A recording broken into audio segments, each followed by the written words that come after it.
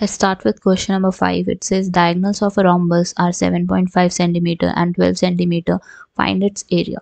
तो अब हमारे पास क्या है, rhombus दिया हुआ है, उसके diagonals दिए हुए हैं, एरिया फाइंड आउट करना है.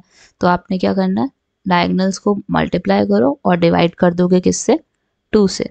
So yes, in this question D1 is given as 7.5 centimeter, D2 is given as 12 centimeter. Now you have to find the area of rhombus, which is half into D1 into D2. Half की value as it is आएगी. D1 कितना है आपका, it is 7.5. D2 कितना है आपका 12. 2 और 12 cancel होके कितना हो जाएगा 6, और 6 इंटू 7.5 कितना हो जाएगा 45 सेंटीमीटर स्क्वायर.